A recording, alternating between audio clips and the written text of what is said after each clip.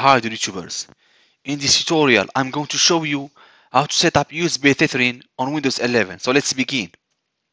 This article describes how to connect your Windows 11 device to your iPhone or Android's internet connection using the USB tethering feature. You will find detailed steps for enabling tethering on mobile device and several tips for what to do when the internet connection is not working correctly. How to enable USB tethering on Windows 11.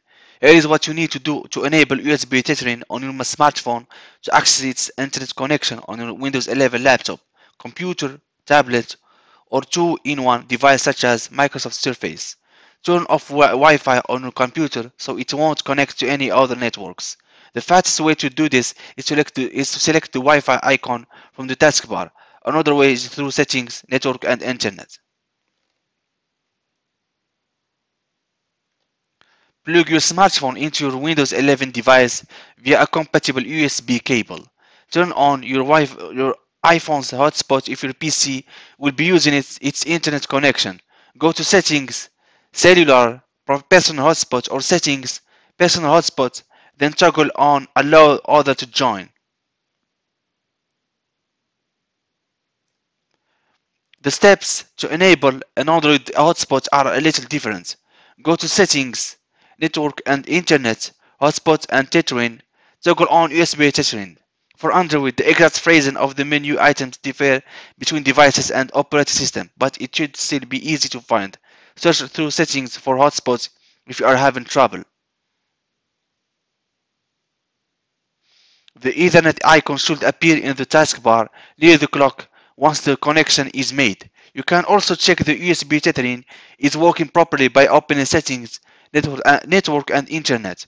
Windows 11 does not have an icon or switch for Ethernet and wired Internet connections in the Action Center like it does for Wi-Fi.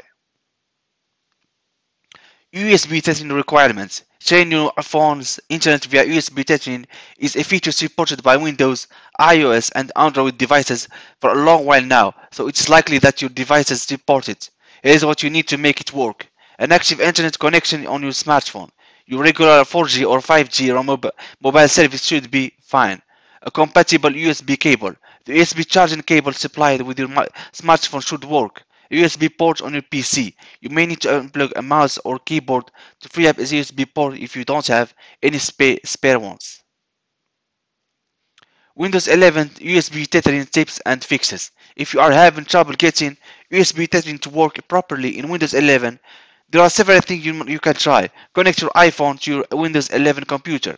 Download iTunes to your computer and open it while your iPhone is connected. Follow the instructions on screen to connect your devices. You will need to do this even if you have previously made the connection in an older version of Windows. Open iTunes. Something opening the iTunes app on your Windows 11 device can trigger the connection to an iPhone if it is not being detected. Edit Android's USB preferences. Go to Settings, Connected Devices, USB, and make sure USB tethering is chosen. This won't work if a different option is selected. Update the operating system on both devices. Updating Windows 11, Android, and iOS can fix a host of problems and bugs. Update your drivers and in Windows 11. Manually update Windows driver has been known to fix USB tethering issues. Use the Wi-Fi hotspot option. If you can't get the USB tethering to work in Windows 11, try using the smartphone as a Wi-Fi hotspot. Frequently asked question: how do I use USB tethering on Windows 10? To set up and use USB tethering in Windows 10, connect your iPhone or Android phone to your Windows 10 device with a USB cable. On an iPhone, turn on your personal hotspot, and on an Android, turn on USB tethering. Go to your Windows 11 device's network and enter settings to verify the connection. How do I increase my USB tethering internet speed? To increase your USB tethering internet speed, try keeping your phone as still as possible to create a more stable internet connection. Also use a metered connection with a data limit. Make sure you are using the latest USB generation and use a manufacturer recommended USB cable.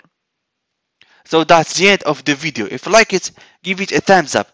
Do me a favor and subscribe to my channel for more tutorials. I hope you are doing well, guys. See you soon at the following tutorials. Bye.